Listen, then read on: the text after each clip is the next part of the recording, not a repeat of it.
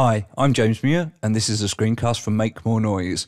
We're going to have a very quick whiz through the automation preferences in Logic. We had a question come in at the weekend on our YouTube channel, which basically said, let's just whack some automation in here so you can see what I mean.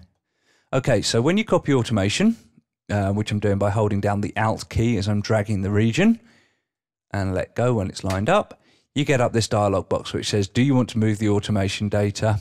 Move or don't move. So the question that came in was, what do you do when that box stops showing? Well, I would imagine how the questioner got to the position they're in is that they've actually ticked this don't show again box.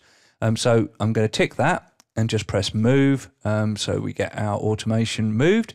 And then you'll notice from now on, when I do copies, however many I do, it doesn't ask me whether I want to take them with the region, take the automation with the region or not. It just always makes a copy. Okay, so what do you do to rectify that situation? Well, you go to your Logic menu, to Preferences, and then into the Automation Preferences. And you'll see you've got up here this drop-down menu, which is Move Automation with Regions. Always, never, and ask. So if you select it back to ask, shut this box down, we'll make a fifth copy, which again we're doing by holding down the Alt key while we're dragging. You'll notice we get our dialog box back. So this time we can say don't copy and we get a region without automation. Hope that solves the problem. I've been James Muir and this has been a screencast for Make More Noise. Thanks for watching.